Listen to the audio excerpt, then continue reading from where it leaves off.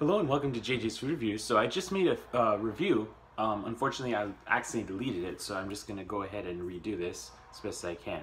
So I was gifted some Bragg organic apple cider vinegar and honey blend. So yeah, it looks pretty healthy, doesn't it? So as I was saying in my channel update, I'm actively trying to look for healthier things to eat and drink and to review as well. So this is definitely falls into the healthy category, although not in the inexpensive category. So a special thank you to the people who gifted it to me. It was people in my family. So I'm not being paid to review this or anything. But I do appreciate that. So anyway, this is a sum that I made according to directions. It said to do 2 tablespoons of the apple cider vinegar and honey blend with about 8 ounces of water, which I put about that much water. And I did that much vinegar. So I already drank a little bit of this. Like I said, I was making a review and actually deleted it. So you can see little cultures in there, like little strands of vinegar and, I don't know. It's like when you have kombucha, the little strandy things. Anyway, there's not a whole lot I can say.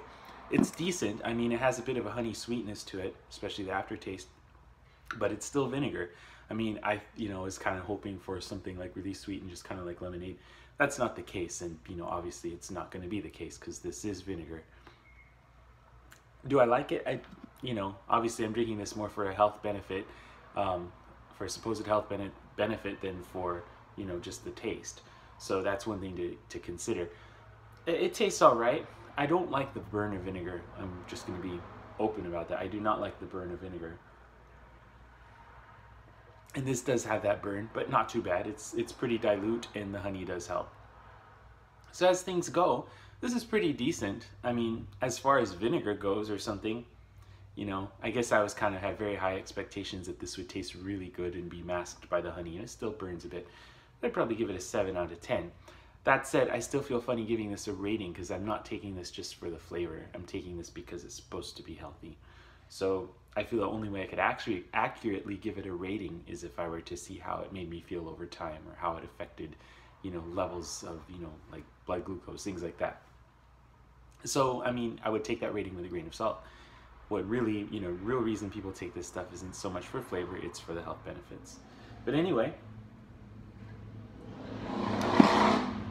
if you watched my channel update, you saw that I'm trying to introduce more healthy items into our reviews and just into our diet in general. Also inexpensive ones as well, looking for more cheap items. When we do go out to do fast food reviews, I'm trying to look for some good things in the value menus and the dollar menus to save a buck or here and there.